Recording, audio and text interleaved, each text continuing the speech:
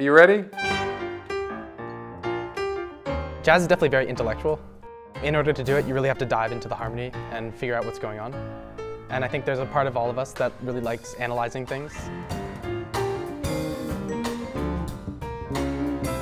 Jazz has always been a huge part of my life, and before I came to MIT I thought I was giving it up and that I was just going to devote my life to science, and I was shocked when I came here that it was actually very much the opposite.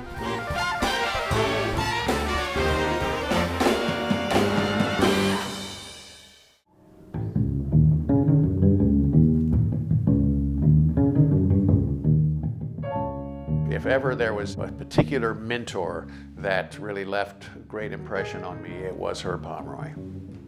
I would study with him in the daytime and then play with him on the bandstand at night. I mean, that was as good as it could be.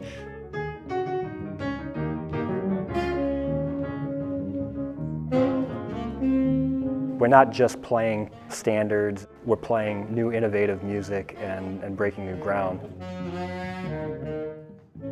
There was a lot of pressure here, and I think that the people who were really interested in music were using that as their main outlet.